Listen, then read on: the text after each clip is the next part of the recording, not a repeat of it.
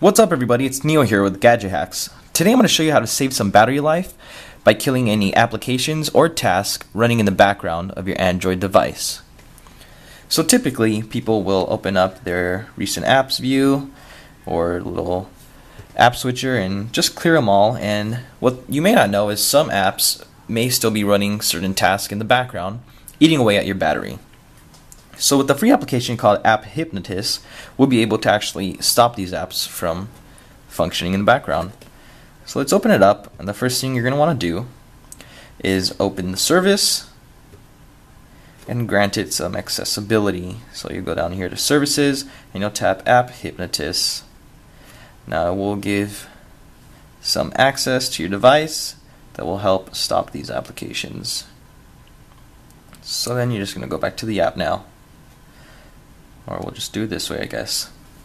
Alright, so we're not going to go and hypnotize things right away. We're going to go and open up the whitelist just to show you. And from here you can actually see all your applications. Let's say you have a live wallpaper or something that you definitely don't want to kill functioning in the background. You would just, let's just show you, select it and then hit add. Now you go to your whitelist and you have those apps. I don't know why I duplicated this, but it did. Anyways, so those are on the whitelist and they will not be able to be killed. So let's go back, and all you're going to do is hit Hypnotize. Now if you notice, it says 7 running apps, but when I do this, my little task switcher, there's nothing there, so they're running and I'm not aware of it.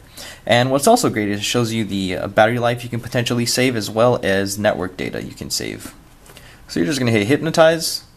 There you go, you watch it. It shows you actually the icons of all the apps that are functioning and wasting battery. I didn't even know we're open actually. And after that it just says done, and there you go. Gives you some quick results, same thing, battery life saved, and it's pretty simple. You'll definitely want to check out the full guide on gadgethacks.com. Don't forget to like, comment, definitely subscribe for some more awesome gadget hack videos. And thanks for watching.